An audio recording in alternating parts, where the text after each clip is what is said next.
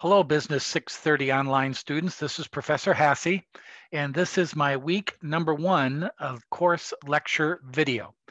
As I explained in our introduction to our course over this past weekend, every week I will give you a minimum of two videos. One video will be posted on the weekend, Saturday or Sunday, before our week's work to highlight the topics of the week, go over any assignments that might be coming due that week, and just discuss the overall administration of the course. And then on Monday or Tuesday, I will post a lecture video of the topics of the week that you are to review and study from the textbook or the material in Blackboard. I'm a little bit late this week. Today is Wednesday, June 9th. I'm a little late, a little bit backed up with the ending of the spring semester and commencement and a variety of things. So I apologize for being a little bit late this week. But our topic this week is the course introduction, and basically going over material that probably most of you have already had in prior business finance or accounting classes. The definition of the time value of money from chapter 4, the definition of what is debt financing or bond financing in chapter 5, and equity financing, stock valuation in chapter 7. We will review the risk and return, which combines all of these, in chapter 6 next week. You have an assignment due this week on Sunday, June 13th, a discussion post. That post will be it's serving as a way of me making sure you understand how to use Blackboard, and also putting together a portfolio of stocks that we will track throughout our term to use as a financial analysis of the companies that you have selected throughout the term. And I will talk more about that in a few minutes today. Also, we're going to have some professor meetings in the next couple weeks. I'd like to meet with all the students individually for 5 or 10 minutes in the first part of an online class, just to make sure you're okay with the infrastructure, with the course layout, and if you have any concerns about our course study this summer. This class is Business 635, Corporate Finance. And it basically is an advanced finance class in your preparation to be a managed MBA degree graduate.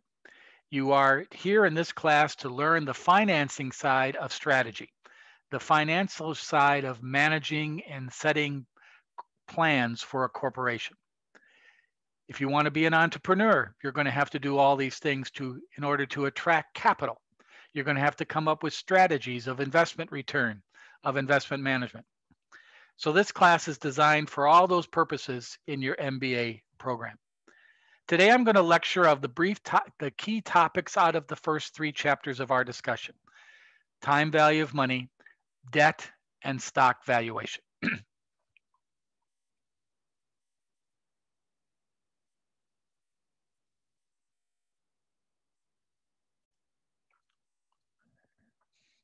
Here is our Blackboard site, which hopefully many of you have already reviewed and gone over. But every week I will have a introduction video, as I just said, and a lecture video. Sometimes the lecture videos can be 30 minutes. Other times they could be 2 hours. But I tried to limit them to go over the key parts that you need to concentrate on in preparing for your case studies and work in this class. In week number 1 this week, if you go into that week, you'll see in our week number 1 file folder, you'll see my lecture that I'm going to be going over in just a few minutes. And also I've put in some review problems from chapters 4, 5, and 7. These review problems are strictly for you voluntarily to go over and look over. They have nothing to do with your grade of this course. They are just to give you some backup as to the discussions that I'll be making here in this lecture. But also, knowledge of these review problems will help you probably in our case studies when you'll be doing some of these calculations and understand the definitions that are talked about in my lecture and in the review problems. I will post the solutions to these review problems every Friday of our work week. So the problems are there for you to review. They're not there for grades or to turn in. They're just there for review purposes and to study purposes only.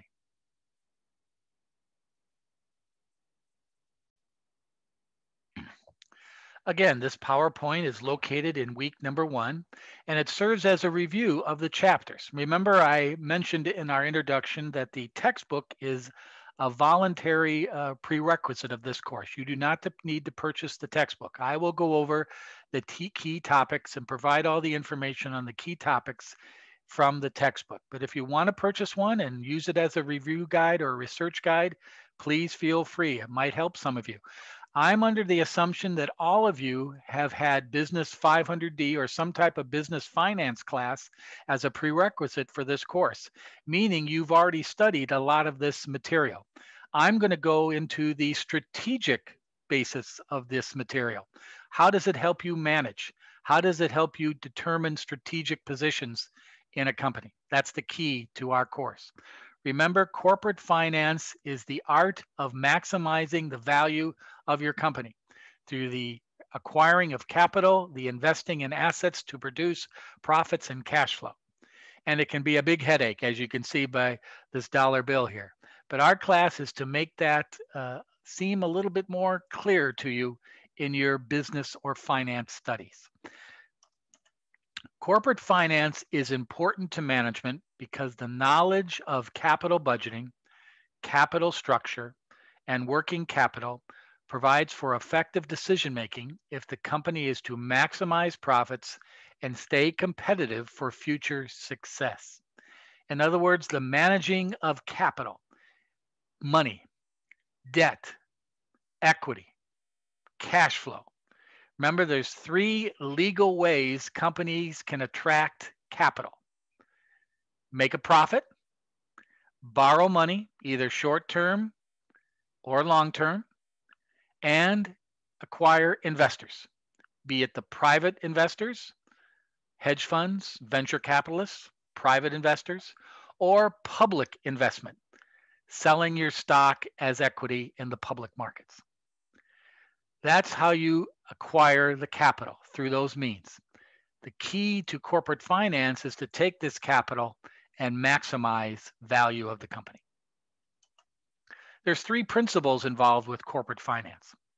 The investment principle, where you want to earn a return over the hurdle rate that it cost you to acquire the capital.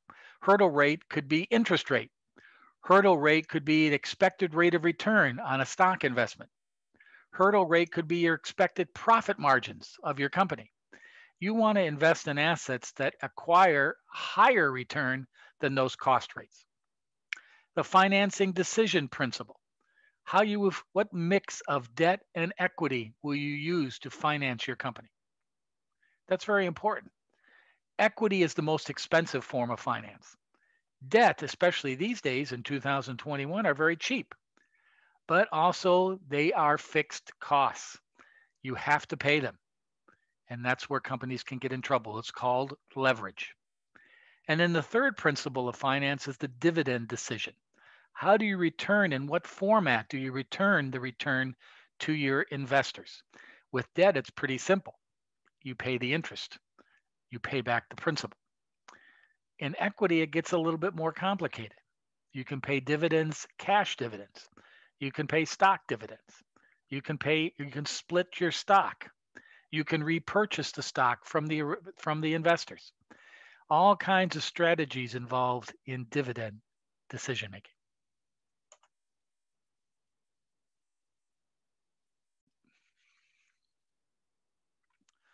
One of the key areas of determining value of companies is to understand the time value of money.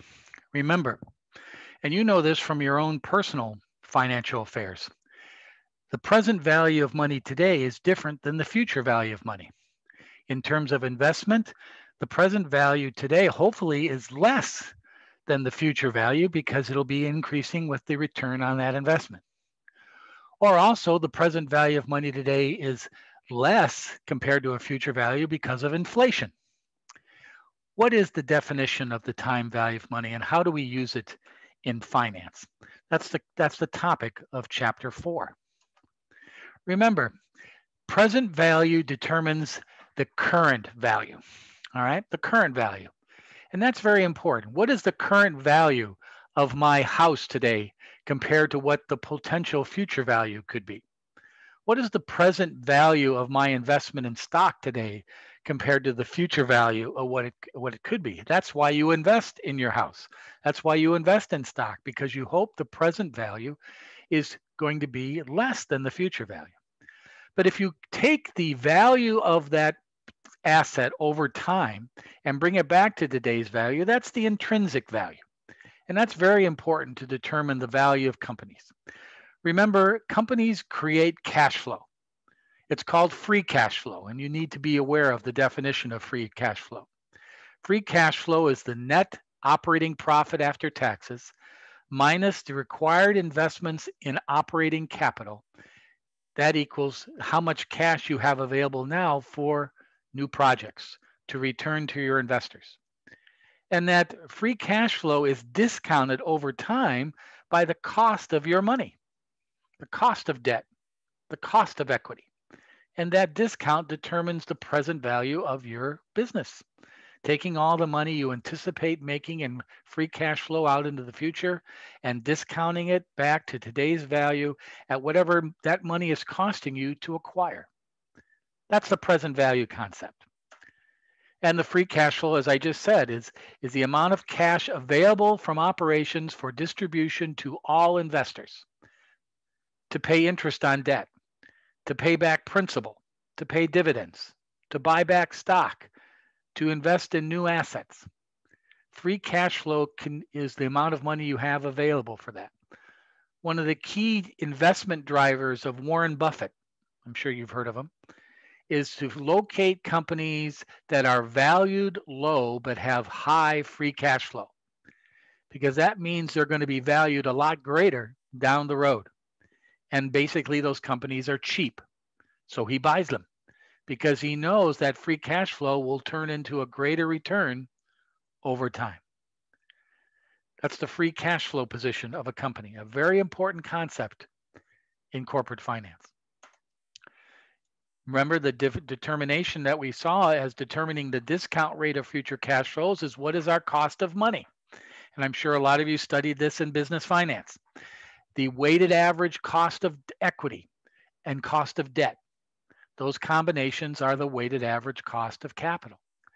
That determines the value of your company by the discount of the free cash flow over time, the cost of money. Another key topic is, where is this money coming from to determine this present value? Remember, the present value is the present value today, the present value in the future, the present value of cash flows, the discounted value of cash flows. It's what money is today or in the future. Well, how does that, in return to where do we get the capital? What is the present value of investments, of introducing or trying to borrow money in the market, of issuing stock in the market? Investors want those investments to pay them off, and that's why they're going to lend you the money in bonds. That's why they're going to buy your stock, because they want their present value to be greater in the future. How do you attract that kind of money? Well, you have a reputation through your financial results, through your financial statements. You have a representation in the market and the industry of, in the past, providing return to your investors, providing those returns of present value into future value over time. That's important. The key source of capital for corporations is bonds, the bond market. It's not bank lending, because of the restrictions of capital reserves and the FDIC. Banks cannot lend out vast amounts of money to individual corporations. They can lend them money, give them credit lines, lend them millions of dollars, but because of the restrictions on their operations, they can't go out and lend banks, companies, hundreds of millions of dollars. That's where the bond market comes in. Sole proprietorships, partnerships cannot go out in the bond market and borrow money. They do all their financing through banks. But corporations use the bond market because it gives them access to huge amounts of capital by issuing bonds to the marketplace. Remember, a bond is a liability. It's a promise to pay in the future. And in the meantime, you pay interest on that bond today or every 6 months, or once a year. It's called a coupon rate. A bond is the main source of funding for most American corporations. The cost of debt. Notice at the bottom of this chart. What is our cost of debt? It's the interest rates in the market based on our credit rating. It's the risk aversion in the market. Do you want to lend money to this company? They don't feel like they really know what they're doing. There's some risk aversion there. What is the mix in the company of their debt and equity position? Are they highly leveraged already? Do they have a lot of debt already? That influences the cost of debt. And what is the firm's business risk? Are they in a new industry? Or are they in an industry that's getting old? Or are they in an industry that's highly regulated?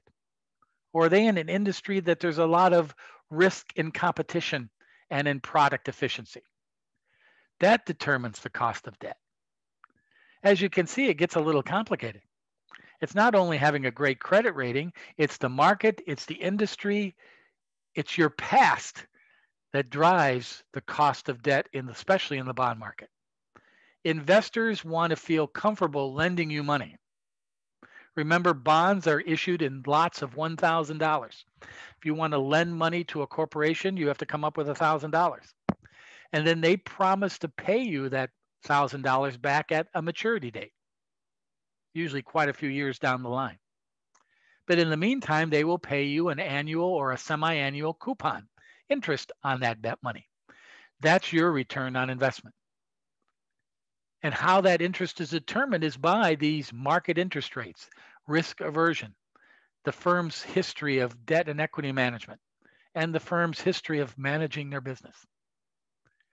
That influences the bond market that we all are in. And all of you are in the bond market. Most of you are in the bond market in the form of United States Treasuries. And we'll take a look at about that a little bit later. The key features of a bond. The par value is the face amount. It's in $1,000. You can't buy a bond for $500. Now, you can buy into a bond fund for as little as $1, but you individually cannot buy a bond unless you pay $1,000. There's a coupon interest rate, which is a stated interest rate on that bond obligation, which gives you the money over time.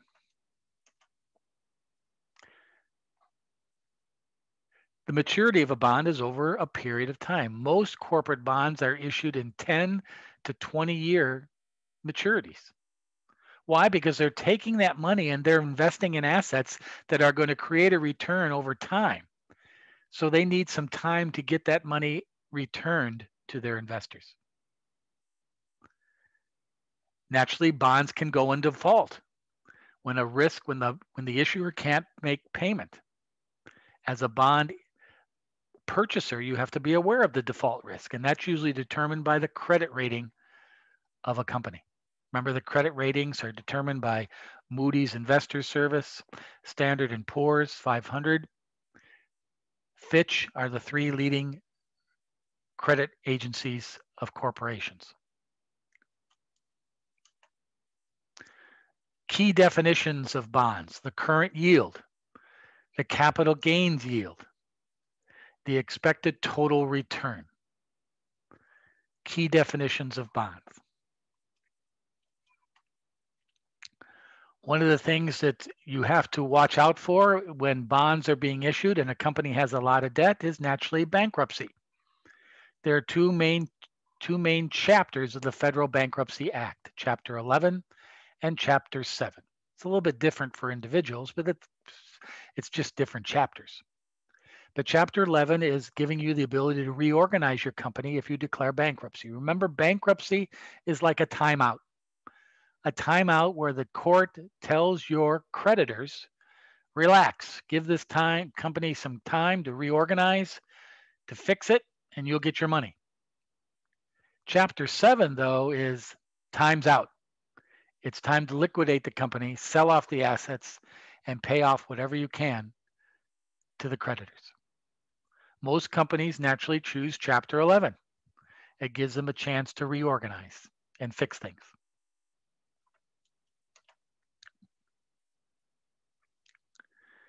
If a company goes into foreclosure or stops paying their bills or stop making interest payments or stop paying their liabilities, they file a plan with a corporate bankruptcy court. There's a bankruptcy court in downtown Los Angeles. There's one in Riverside, and there's one in San Diego. And those courts take filings by companies and gives them basically 4 months to reorganize, to fix it. Then they come back to the court with a plan.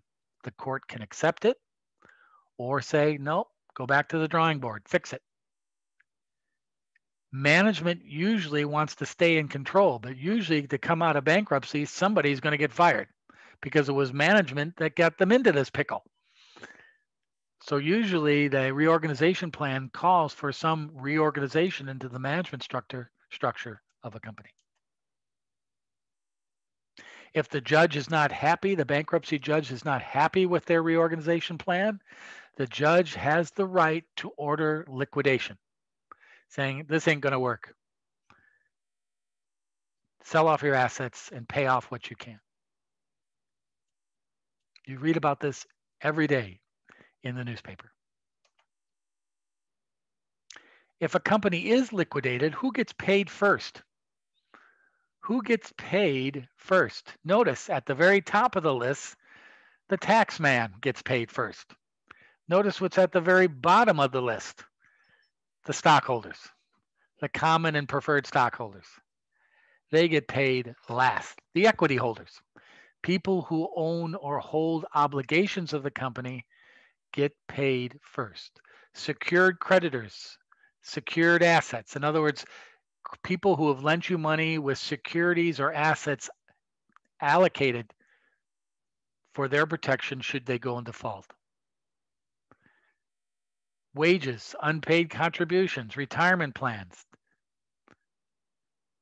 All this is how companies pay off once they are liquidated. Many times by it gets down to the unsecured creditors, which is basically accounts payable, there's not much money left. But that's how it works. As it says here, in a liquidation, unsecured creditors generally get zero. That's why you want to encourage companies to reorganize and not liquidate. Because if you are a creditor, like an accounts payable person, if you are a stockholder, you're not going to get anything out of this liquidation. So you usually encourage them to reorganize and come up with a plan at least to get some of your money back in reorganization. I've been involved in bankruptcy as being owed money.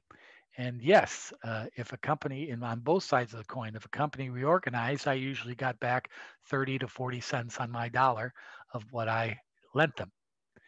If they go in liquidation, I usually got nothing. So you encourage reorganization in bankruptcy. Debt causes default. Debt is an obligation. Equity or stock, you're an owner. You're an owner. And stock is the major form of investment for investors in America, stockholders. And you'll be examining some of this in your discussion post this week. You're going to be determining and selecting stocks for a portfolio. How will they change in price over the course of the next 10 weeks? That's going to tell us a little bit about the markets. There's two types of stock, common stock and preferred stock. Common stock is stock that is, you have a vote in the company.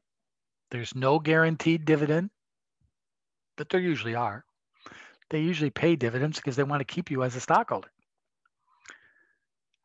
You have a say in running the business as a common stockholder. You pick the board of directors. The board of directors pick the management team. The management team runs the company. Preferred stock, on the other hand, you have no vote or say in the company, no say in the management or the board. But the attractiveness of preferred stock is you get a guaranteed dividend every year. Common stock, no guarantees. Preferred stock, guarantees. Naturally, preferred stock doesn't change in price very often. Why? Because the main reason people buy preferred stock is for the dividend. They're not in it for the growth. They're in it for the dividend, the cash flow. So many companies don't issue preferred stocks because it's cash flow. It locks them into fixed payments. A lot of companies want to stay away from that.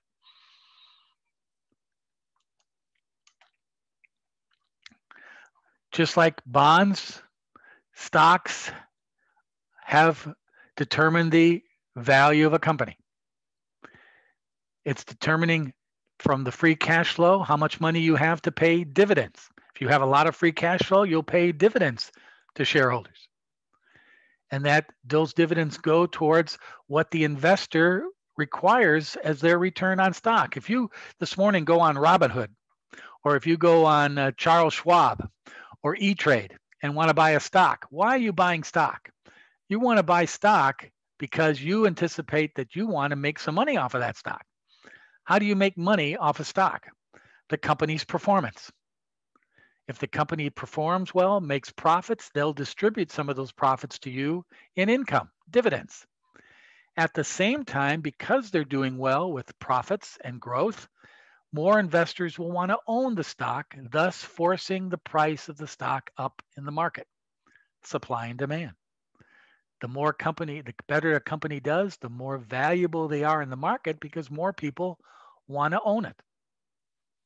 Anybody ever hear of Amazon, Apple, even Tesla? Their prices have gone up over the last couple of years because the demand for the stock has gone up.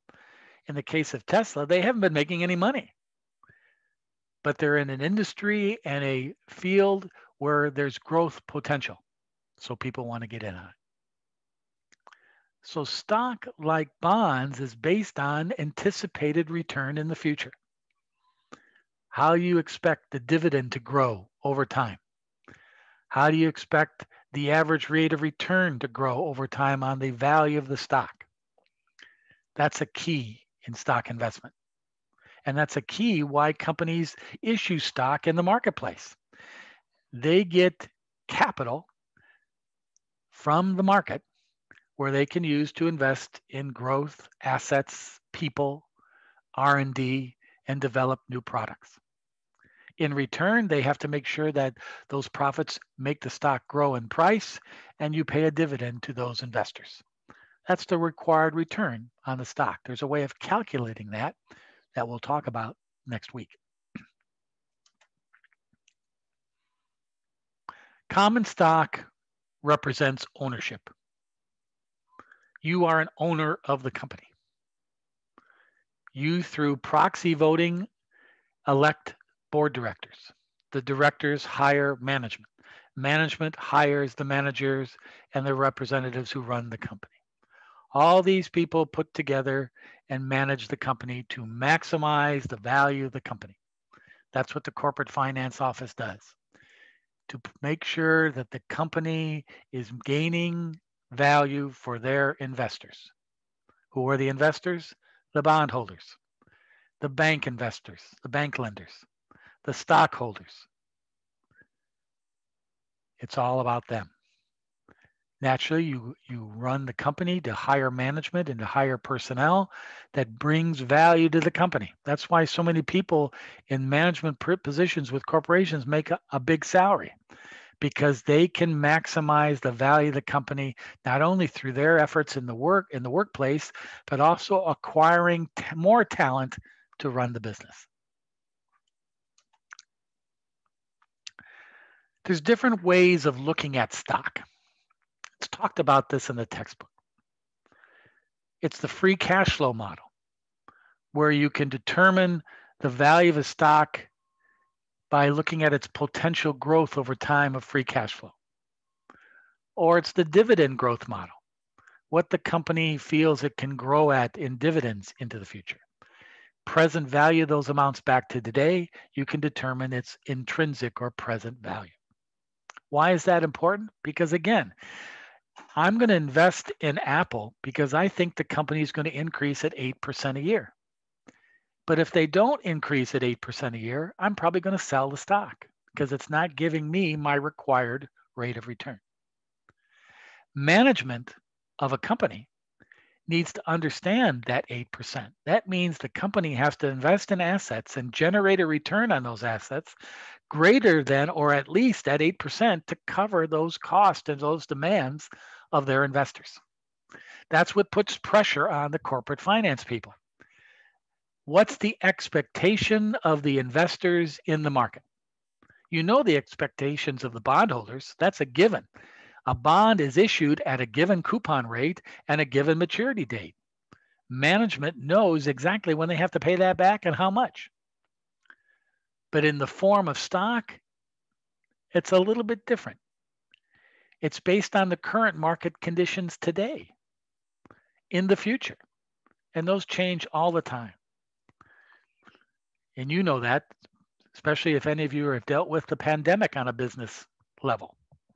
The pandemic threw this all into a loop. Nobody knows what the future is going to be. Now it looks a little bit different because the pandemic is winding down, hopefully.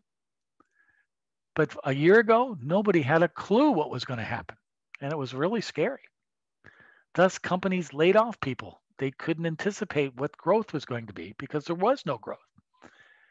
They scaled back. They waited to see what would happen. Now, a year and a half later, vaccinations are growing. People are getting out, spending money, buying products and services. Companies are beginning to get going again. Stock prices continue to rise because of that. The future is positive. That's an important concept in corporate finance. Remember the two key terms, we're going to talk about this a lot over the next couple of weeks, also next week, is free cash flow and weighted average cost of capital. The cash that's available to the investors of the company. I'm not going to invest in a company that has negative free cash flow. That means I'm not going to get any dividends. It means the company's not growing. I want to generate and invest in a company that's providing free cash flow so I know I'm going to get a return on my investment. And I want to invest in a company where money and the cost of the money that they're getting is cheap. Cheap. Because that means if money is cheap, their value is greater because it's less of a discount on those assets of the company. That's why for the last 15, 20 years, the government, through their monetary policies, the Federal Reserve and the Treasury Department and the White House have demanded cheap capital in the marketplace. Keeping money cheap encourages investments. Keeping money cheap makes companies acquire and have lower costs, thus they're going to make more profits. More profits they can distribute to their shareholders, investors, and makes the economy grow. That's been the philosophy of our economy the last 15, 20 years. Remember, the value of a company's operations, how much is a company worth, is the sum of their future cash flows discounted at their weighted average cost of capital. That's the value of a company. So let's say I have a free cash flow of $100,000 this year, and my cost of capital is 10%. My weighted average cost of capital is 10%. $100,000 divided by 10%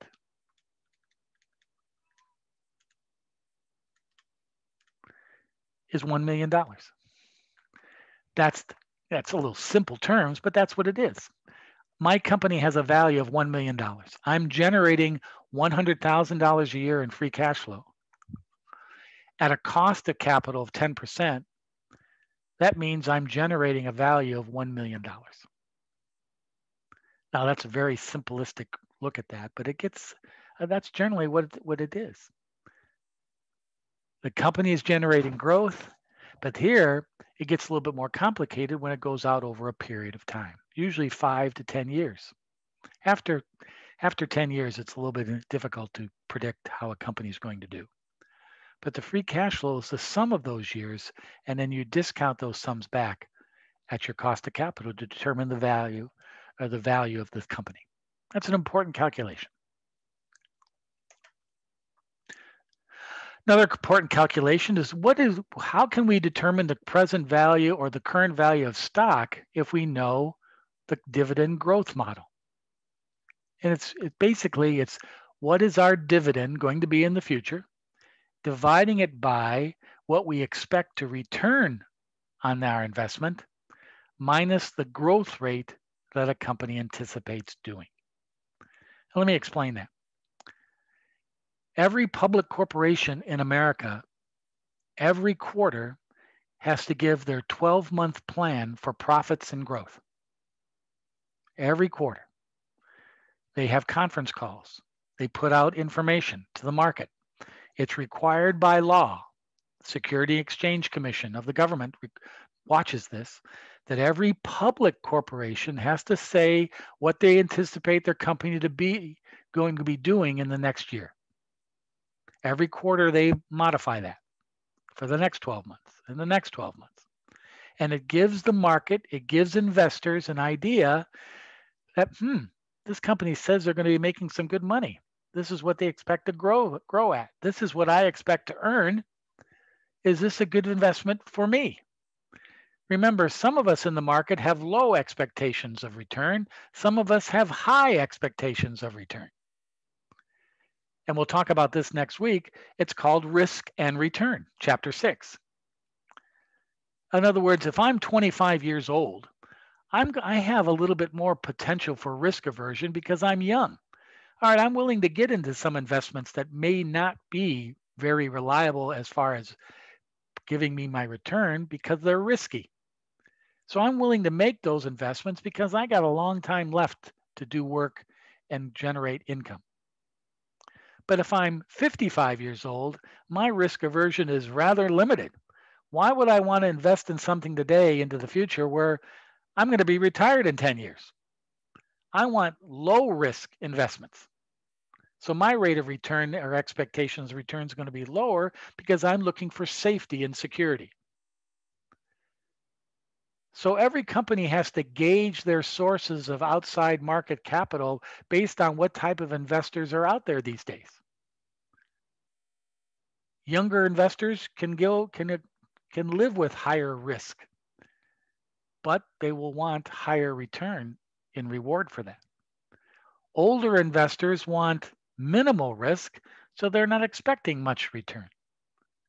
This is why the finance people at companies get paid a lot of money. They have to gauge how their company fits in to these risk strategies of their investors and the market. It's quite something.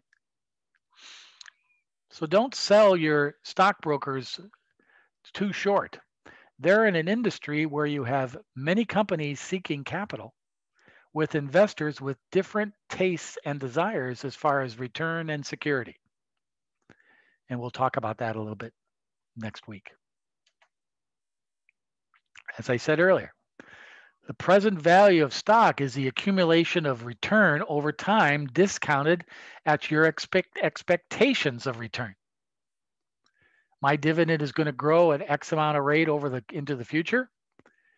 And my discount rate is, I expect to make a certain amount of dollars off that into the future. Our review problems look at these examples this week if you want to take a look at them. But again, in this class, I'm not going to be giving you case studies on analyzing and determining stock price. You've already done that in business finance, hopefully. But I need you to understand these concepts because when you do get to case study number 1, you're going to have to look at the risk and return as an investor, as a manager of a company in attracting capital in the marketplace. Your credit rating will determine your risk in the marketplace. Your beta, and we'll talk about that next week. So understanding these concepts of determining the present value of a company is to determine the future potential return to the investor, discounted at the investor's expectations for return. Makes your head spin, doesn't it? What is that required rate of return? How do I know what my required rate of return is? Well, it's in rate of return in relationship to the market and the risk in the market. Notice in this calculation, the rate of return is 13%, expected rate of return. That's the rate of return in the market. What's the market? Risk-free, zero risk at 7%. Market premium, RPM. That's the difference between the market rate of return and the risk-free rate. That's the spread of 5%. What's the risk in the market of this company? It's beta, 1.2. Combine all those, the investor of this company in this market would like a 13% rate of return on this investment. This is called the capital asset pricing model. And again, we'll talk about this next week. But this is what drives investors to get into the market. How much they anticipate in getting a return of this magnitude.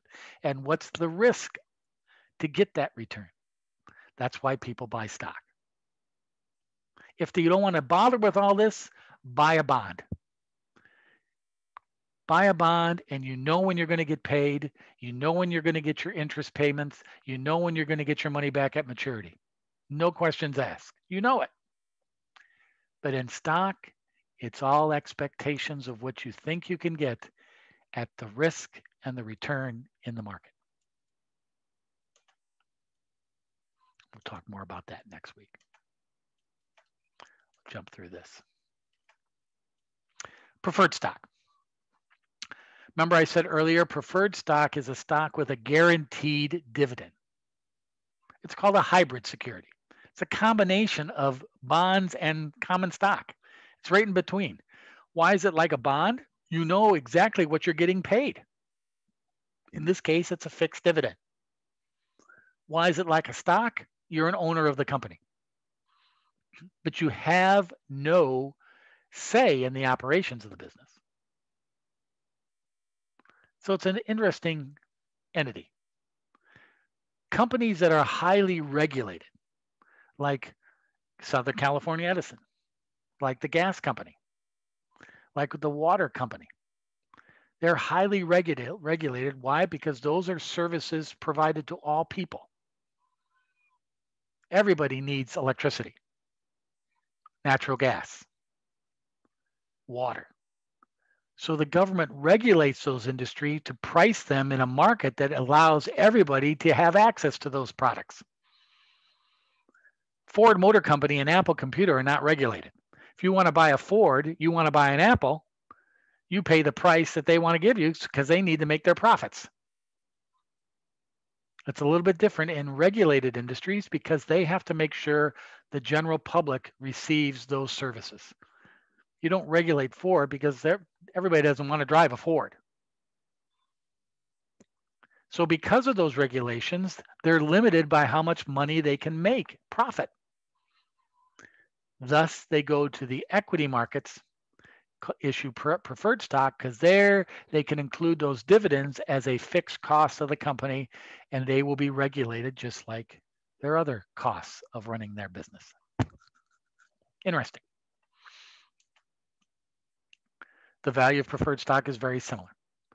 The expected dividend, which is always constant, divided by the expected return. In this case, if I anticipate a company pays me $2.10 a year in a preferred stock dividend, I anticipate a 7% return in the market of this stock every year. What should the value of the stock be? $30. $2.10 divided by 7% is $30. That's what the stock should be in order for me to get my dividend and my return. This all leads us to strategic issues, and that's what this class is all about. Yes, it's important to understand the definitions and the calculations, but you've done that before. It's how do we apply these to the situation of management? Many of you are taking this course because someday you might want to be an owner and an entrepreneur of a business. Well, how do you go out and finding capital? How do you appeal to banks to lend you money? How do you appeal to private investors to issue you equity? In order to do that, you have to understand where you are and what is money in the marketplace. I'm retired now, no longer working day to day. I teach, which I enjoy, but I take it easy because I worked for 40 years in the investment banking industry. But there's still a couple of things I do every morning. Make my wife her coffee, let out the cat. Her name is Bader. Get the newspapers. And speaking of newspapers, Wall Street Journal. Might want to think about reading this if you're not already doing so. The Wall Street Journal, a wonderful newspaper to find out what's going on in the business world. If any of you are interested in the Wall Street Journal, I can get a student discount for you very cheaply while you're a student at the University of Laverne. So give me a shout out and I'll hook you up. If you want to get one without a student, it's very expensive. It's about $500 a year. Very expensive newspaper. But I have been reading the Wall Street Journal for over 40 years, and without that, I wouldn't have done a lot of things in my business career without it. But after I get the newspapers in the morning, I go to CNBC, I go to the Wall Street Journal, and I look at these 9 indicators you see on your screen. Indicators of the equity markets, the debt markets or credit markets, the commodity markets, and the currency markets. These tell me what's going on in the world around me. These were the indicator prices in 2019 and 2020.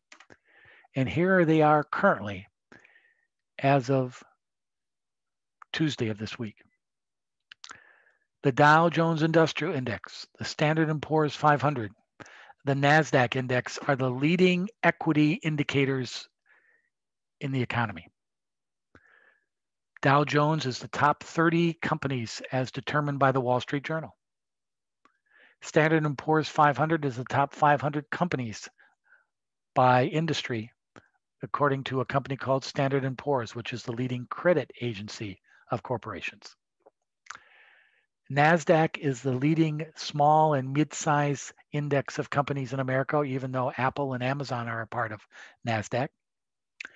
NASDAQ is an exchange over-the-counter digital trading exchange. These 3 indexes, and you remember indexes from your statistics studies years ago, indexes combine groups of numbers into one index to track. Notice the Dow has done very well, 2019, 20, and currently it's gone up. Equity markets have done well. That's been the growth in the investment world. The next area is the 10-year United States Treasury yield. Look at that, how that has gone up since December. Interest rates are rising. This is called the risk-free interest rate. In other words, there's no risk in lending $1,000 for 10 years to the United States government. You're going to get your money.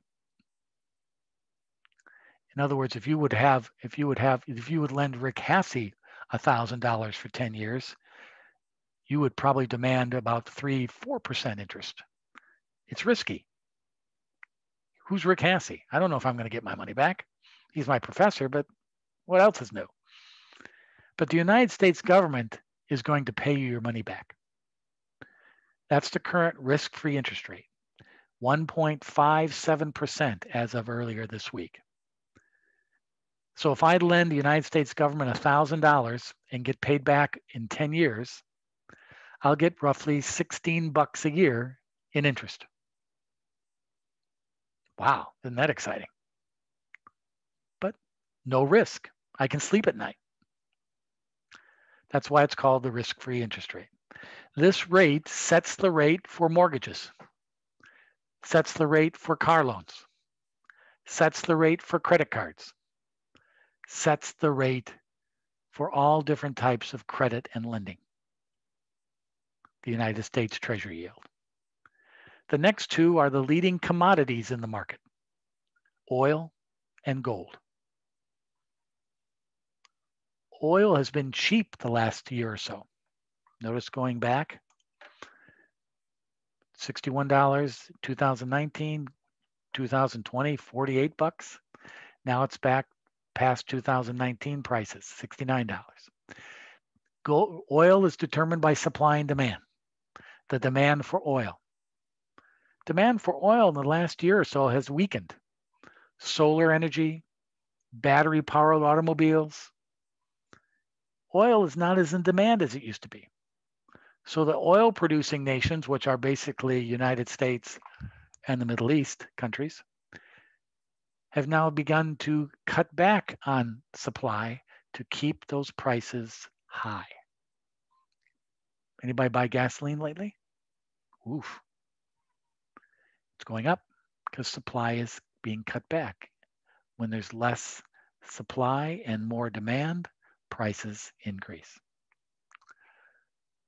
And that's a determining factor of the industry, of the market, because everybody uses oil-related products.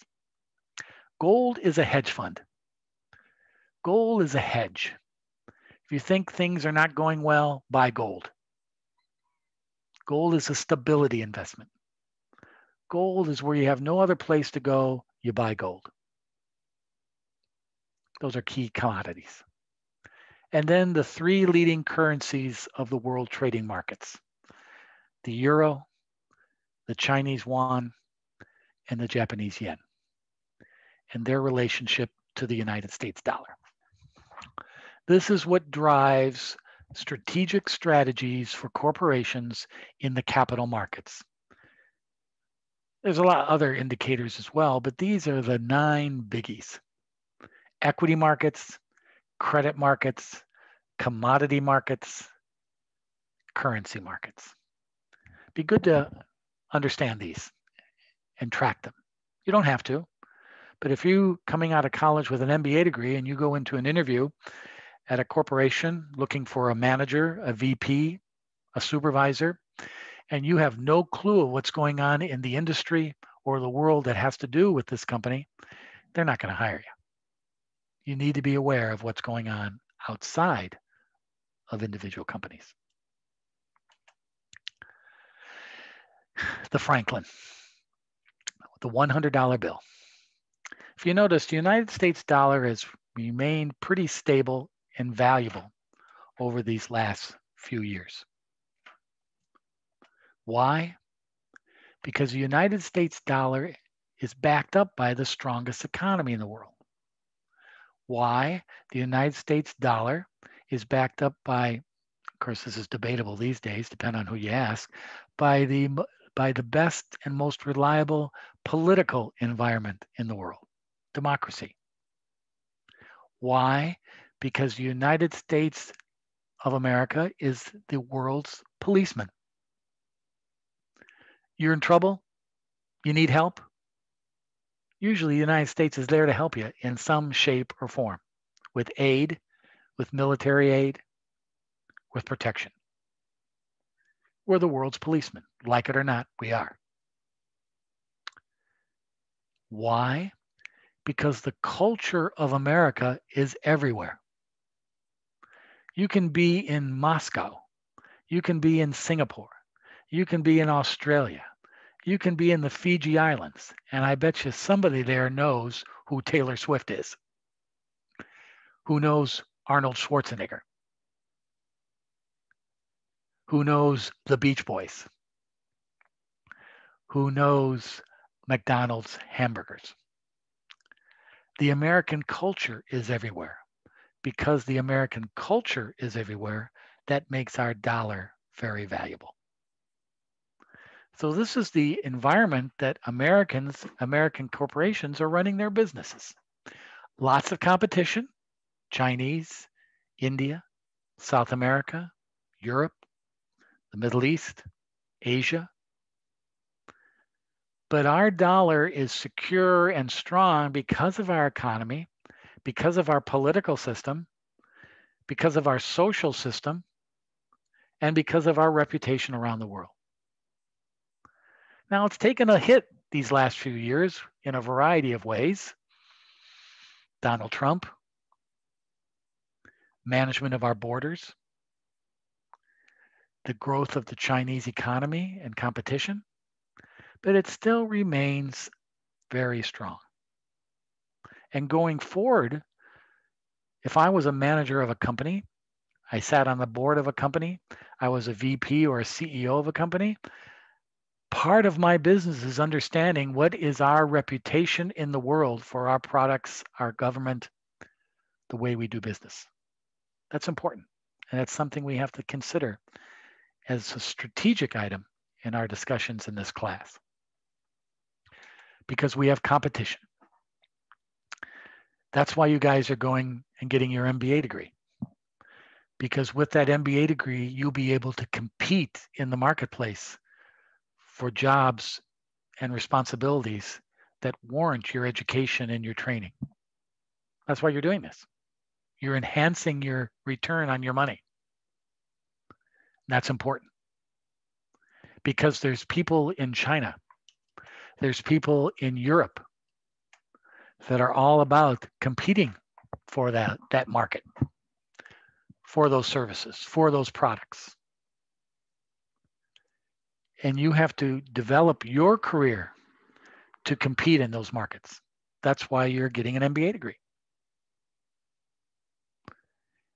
And if you think you're not getting your MBA degree for that, you're wrong. You're putting yourself in a position to compete and be a leader. And because of that, the company is going to pay you a good salary because you're going to add value to the company, or you're going to be creating a company as an entrepreneur to create value for your business idea and model. That's why you're doing that. So that's our opening lecture for this week one, kind of an overview of the basics of capital valuation, stocks and bonds, an overview of the time value of money, an overview of the general definition of finance and how we use it going forward. Next week, we have a topic of risk and return. The week after, we look at financial statement analysis. How do we take this information and analyze it and plan into the future? From that, we develop strategic goals of investments and return on investments, which is our week 4 topic and 5. We're developing strategic ideas based on the world, the information around us in our own company situations. That's what we're studying. Your job as a student, if you don't understand the present value of money, you got to get to understand it. You don't understand the definition of stocks and bonds, you better understand it. You don't understand what I mean by discounted cash flow, you better understand it. Because we're going to be using all these concepts in developing strategic analysis and models going forward in this class. Remember, our class is a synchronous class, meaning it's online study. No classroom, no mandatory class sessions. Your job as a student is to gather this information and be prepared to interpret it, to analyze it, to explain it. And that's the nature of our study. And you begin to do that this week.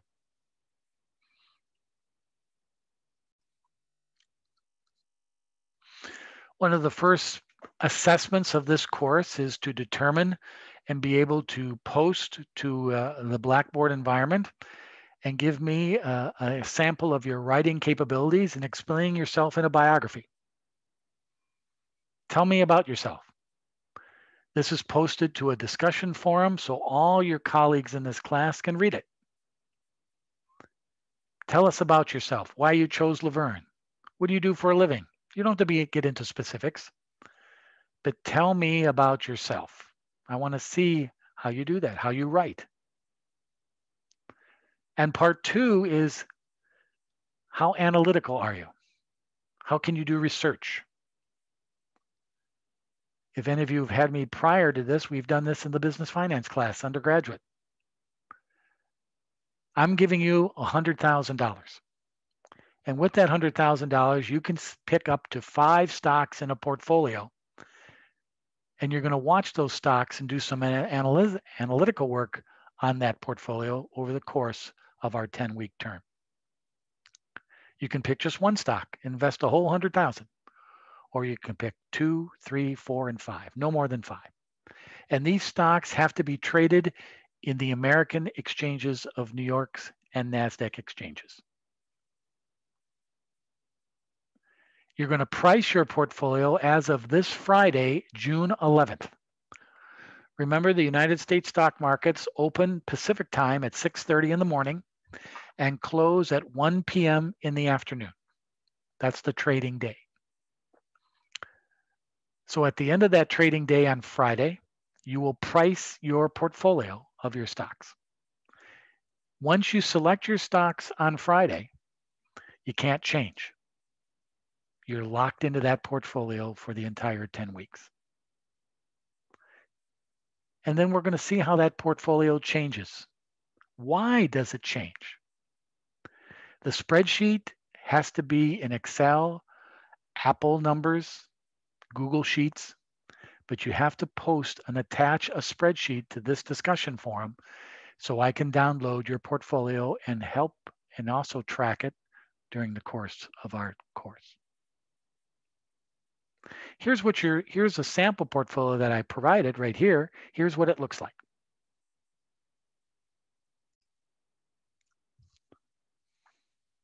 So here's my portfolio for this summer term. Apple Computer, GameStop, Viva Systems, and Clean Harbors. There's their ticker symbol. That's the symbol they get on the stock exchanges. Those are the exchanges that those stocks are traded at. And you're going to date it for Friday, June 11th. And on Friday, June 11th, you're going to get the closing price on Friday, and that will be your price that you will put in your spreadsheet.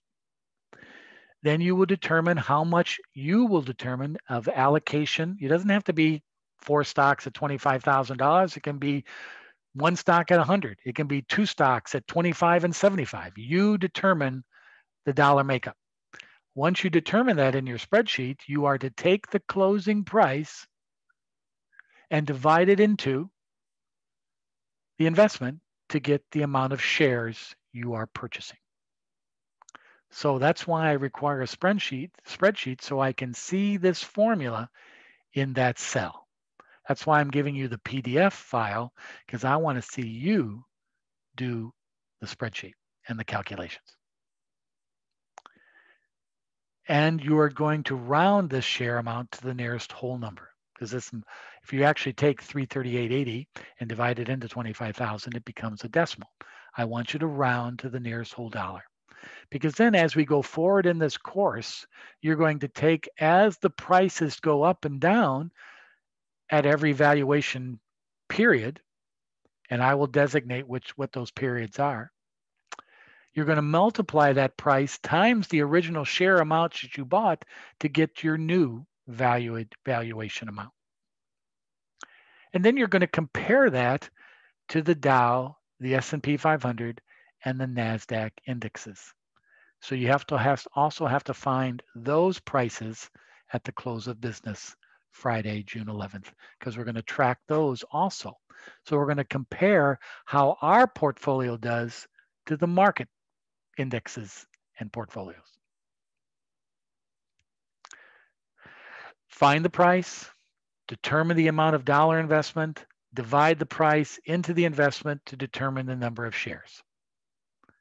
Then give me a brief explanation of why you selected those stocks. And many of you have already posted your explanations in your discussion board, which is good. Now all I have to do is get the prices on Friday and post your spreadsheet, and we're off to the races. Because what we're going to be doing in a couple of weeks, we're going to be selecting 1 or 2 of the companies from your portfolios and do some financial statement analysis about those companies.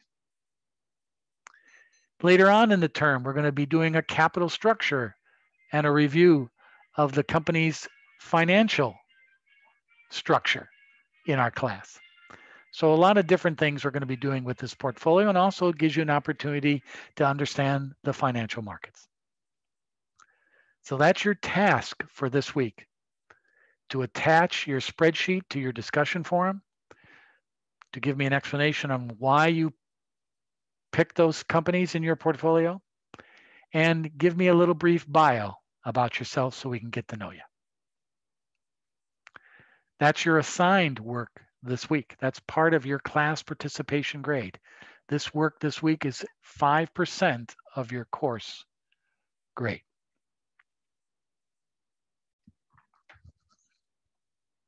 And finally, what I'm going to be doing at the end of this week on Friday is posting a proposed schedule of times and dates for you to select to meet me via Zoom individually over the next couple of weeks. I find this very important for online studies, is for the professor, me, and you individually get together and just make sure you're comfortable with the course. Your technology, the way you're learning the course at home is suitable for you. If you need any help in that regard, can I make things a little bit more clear for you in context of the course and our plan? And also just to get to know you. So at the end of the week, I'll be posting a schedule, and you select a date and a time going over into the next couple of weeks, and you will get to meet with me individually. This is a graded assessment. If you blow this off, you get a 0. That doesn't help your grade much any. So everybody has to do this. Sorry for those people who want to hide in the world of internet, and I don't blame you. But you have to do this. You have to meet with me individually. And it's also good to get to know your professor and feel comfortable with your professor and understand that your professor is here to help you achieve everything you want to achieve out of this MBA program. So that's it for this week 1. Remember, we do it all again next week in week 2. On the weekend, I will publish an introduction video for the week. Then on Monday or Tuesday of next week, I will produce another video highlighting our topics for the week. The only graded work we have in week 2 is to attend your professor meetings. Our first casework is not until week 3, due on June 27th. So if you have any questions or concerns, remember, you can post to the discussion forum and post questions here and ask me, and I can get back to you. Everybody has that ability to do that. You can send me an email, but if you send me an email, please indicate on the email what class you are in. I'm teaching, remember, 2 sections of 6:30 this summer. The 6:30 class is meeting tonight, Wednesday night, from 6 to 9 o'clock. And again, remember I mentioned that you're more than welcome to sit in on those classes and see my lectures, but basically you're going to hear exactly what you just heard on this video at the 6:30 in class tonight. So just indicate in any emails you send me, Hassey or 6:30 online. Just say 6:30 online and I'll know what class you're in. Because as we go forward in this class, you're going to be doing things a little bit differently than the 6:30 that meets on Wednesday night. So I look forward to working with you all. I hope I've answered some of your questions as we get started. If there's still some open item questions you have, let me know. I'm online and available at all hours of the day, through every day of the week this summer. I'm not going anywhere. The only place you cannot locate me is on Tuesday mornings and Friday mornings. I'm playing golf. And I'll still have my phone with me, but you better not bother me then. All right, everybody. Hope this gets us off to a good start. And I look forward to working with you all. Excuse me. Good Lord, Mr. Hassey. That's a nice way to end it. Excuse me. Have a great rest of the week, and we'll see you online. Adios, everybody.